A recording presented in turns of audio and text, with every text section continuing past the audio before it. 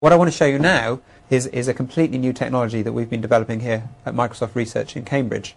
And so what I'm going to do is take this. This is a regular laptop computer that we've modified, and I've been showing you it's running Vista in the traditional mode. But what I want to do now is just switch the mode of operation of this computer to show you our new user interface. So what we've got here on the screen is actually a little carousel of pieces of media. There's a couple of pieces of movie, and there's a couple of just images. And what we've done is we've taken the traditional touch screen, but rather than putting a traditional overlay in front of the screen, we've actually added some electronics behind the display, which gives us the capability of doing much more sophisticated interactions directly with the display.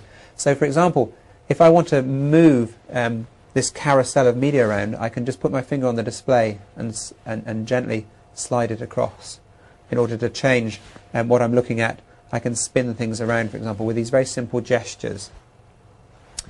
So if I, for example, move around to this one here, another form of interaction we support is the notion of just zooming it, right? So if I can't quite see it and I want to make it bigger, I can just use two fingers to stretch it or to reduce it in size. And I can spin it around as well, for example, by using two fingers.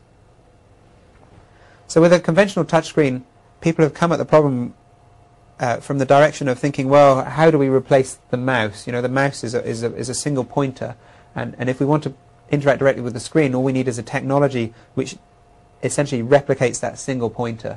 So I can use my finger as that one pointer. What we're doing here is actually instrumenting the whole screen so we can get an image of exactly what's up against the front of the screen. So there really are no rules. You know, what if I want to put 10 fingers on the screen to interact with it?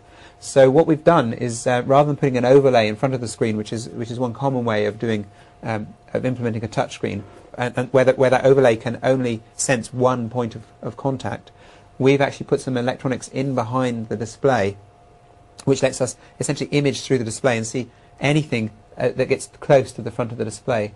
So if, for example, if you look up in the top of the display here, as I put my fingers down, you can see multiple contact points being generated. And I can do that for as many different fingers as I want, for example. And so that lets us get the raw data, as it were, the information about exactly what the user's doing when they interact with the screen. And then really we're just beginning to explore the interaction metaphors that follow. You know, so this is an obvious one. You can kind of make things bigger and smaller just by pinching them and stretching them again, or you can spin them around by sort of rotating with your fingers like that. But we believe there will be a number more really intuitive gestures that you can use to actually directly interact with things on the screen. So there's something there on the screen and you want to move it, well, you just grab it with your hand and slide it. The way this works is, as I explained, we've added a load of extra sensors behind the display. So at the moment we don't cover the whole display. It's just this area here which is active, and that's really just because this is the first prototype we've built, and the next stage is going to be covering the whole display, making the whole display touch sensitive. But essentially what we've done is this was a fairly standard off-the-shelf laptop. We've taken the screen and we've just cut a hole in the metalwork in the back here, and then we've made some circuit boards with our sensors on them, which we push up against the back of the LCD. But it's just essentially it's just a regular liquid crystal display panel inside there. And what these devices do is they shine infrared light out through the display, and then when I put my fingertips or any kind of object close to the front of the display, some of that infrared light is reflected back in. It's reflected from my fingertips, and those devices behind also detect what's reflected, and that's how we generate those images. And because of the technology we're using, which is infrared based, we can actually do another thing with this display, which is communicate with electronic devices. So one way that existing electronic devices communicate with each other wirelessly is through infrared communications, and we can do exactly the same intrinsically because we've added this infrared capability to our display.